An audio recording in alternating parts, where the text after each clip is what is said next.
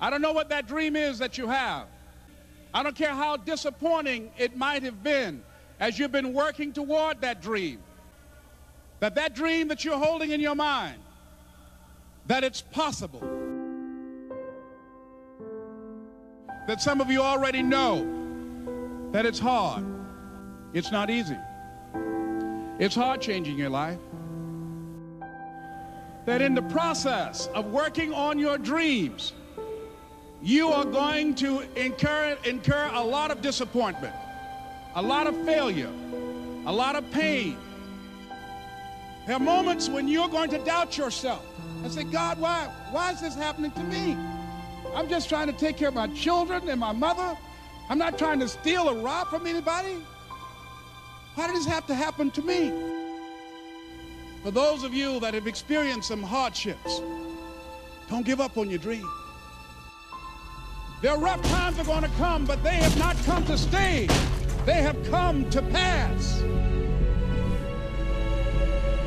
Greatness is not this wonderful, esoteric, elusive, God-like feature that only the special among us will ever taste.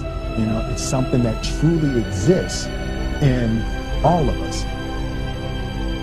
It's very important for you to believe that you are the one.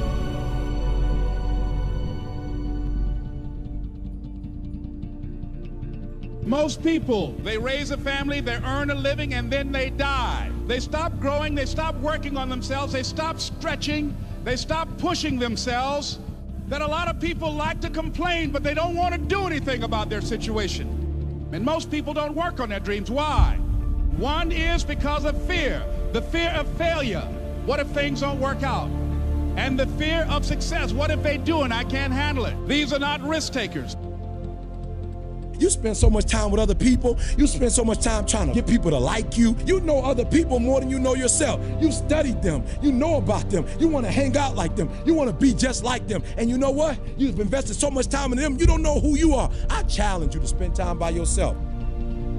It's necessary that you get the losers out of your life if you want to live your dream. But people who are running toward their dreams, life has a special kind of meaning.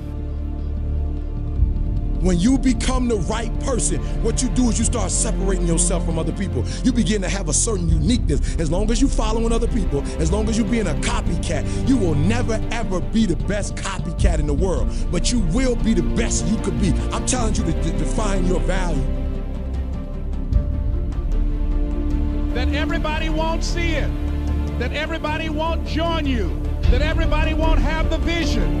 It's necessary to know that you are an uncommon breed. It's necessary that you align yourself with people and attract people into your business who are hungry, people who are unstoppable and unreasonable, people who are refusing to leave life just as it is and who want more.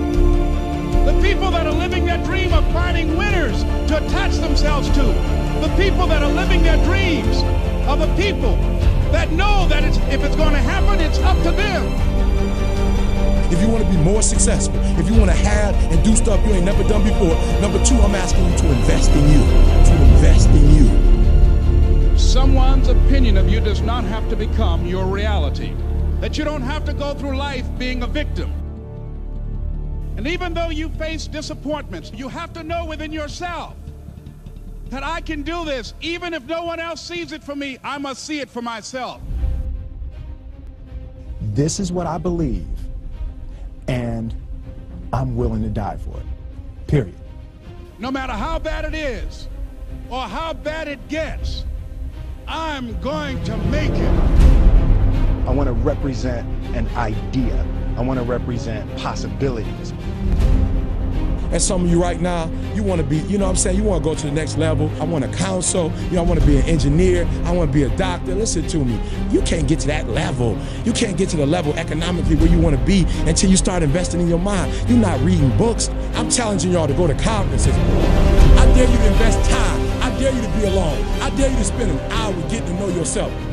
When you become who you are, when you become the person that you were created to be, designed to be who you were designed to be, when you become an individual, what you do is you take yourself and you start separating yourself from other people. I challenge you to get to a place where people don't like you, it don't even bother you no more. Why? Because you're not concerned with trying to make them happy, because you're trying to blow up. You're trying to get to the next level. I need you to invest in your mind. Invest in your mind. If you still talk about your dream, if you still talk about your goal, but you have not done anything, just take the first step.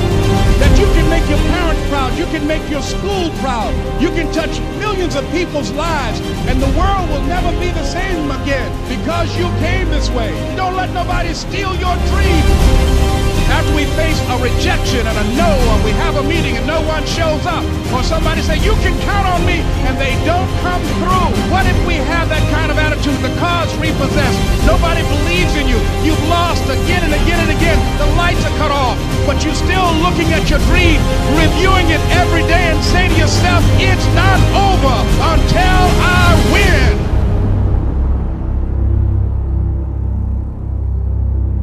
You can live your dream.